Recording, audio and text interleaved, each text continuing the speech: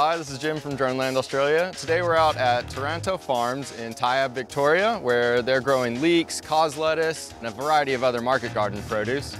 But today we wanted to introduce to you the DJI Agras T50. It's brand new on the market, and so we're going to go through some of its new features and show you how it flies.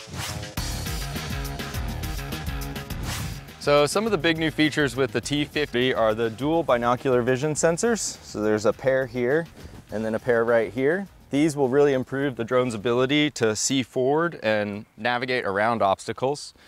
The T50 also has two new radar systems. So this here's the forward radar. It's much larger than the one on the T40. And then we also have a downward and backward radar on the back side of the drone. So the DJI T50 also comes stock with two sprinklers on the back rear arms. This allows for up to 16 liters a minute.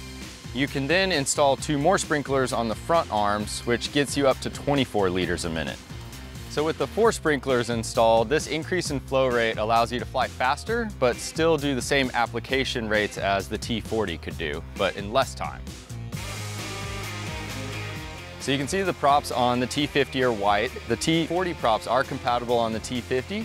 We do have a list of compatible parts between the T40 and the T50. If you'd like to reach out to us, we can send that to you. I also wanted to show you the FPV camera, similar to the T40, and this one also can be used for mapping a paddock.